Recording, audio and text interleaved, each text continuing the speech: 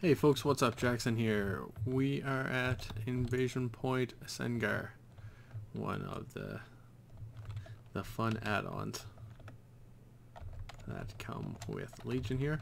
A couple components right off the bat that you're looking to achieve with this world quest. We're looking to close these smoldering rifts, so we'll see the best way to do that is to knock down these, I don't want to call them rare, but the crazed corruptors that will be doing some summoning across the area. Next, the magma giants are going to be prompted, so we're going to see it. They only actually get charged one at a time, so pretty straightforward.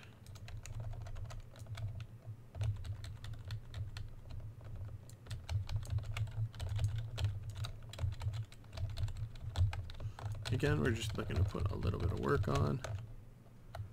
You'll see you can attack them until they get the molten look to them. When they've got that little bit of hard rock or liquid hot magma, that's when you know you can play with them or not. Looks like we're going back to the other side now.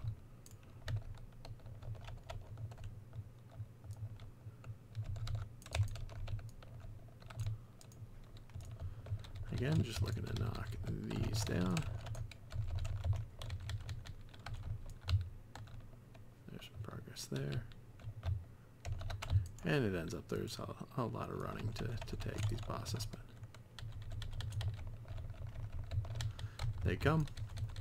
Well, at the very least, knock off all three as part of the weekly quest that you're provided through both Illidan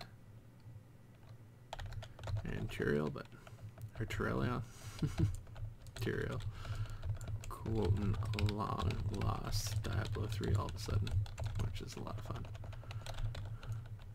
Final stage, we're looking to defeat Vel'thrak the Punisher. I actually wonder if Vel'thrak's the last outstanding boss that I have. Let's check it out.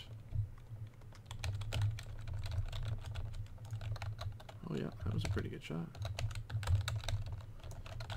Watch out, we were going to get hit by this environmental. Nope, Flamebringer Azrathel is who I'm looking for to complete the global achievement. So, Vel'thrak, nothing personal, but we're going to make this go down quick.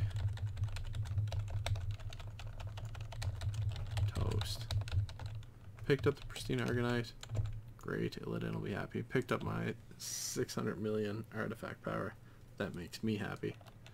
It's not quite the 3 billion that comes out of the weekly chest, but hey, we're all of a sudden at 27 billion, so we'll get a couple levels into the Netherlight Crucible this week. That's it for now, folks. Thanks for watching. Let me know what I can do better. See ya.